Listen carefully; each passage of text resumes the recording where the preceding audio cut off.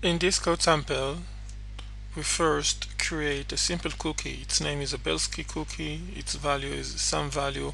It has an expiration date, a path, a domain, and eventually when the cookie is configured, it is set back to the document.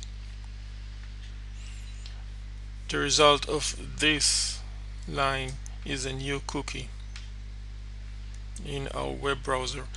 Here we refer document.cookie for getting the available cookie and extract its data by calling the split function and then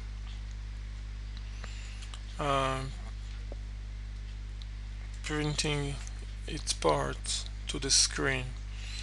Well, let's see how does it work. This is the web page. I refresh, and as you can see, I get an alert message saying there is a cookie. Its name is a Belsky cookie. Its value is some value.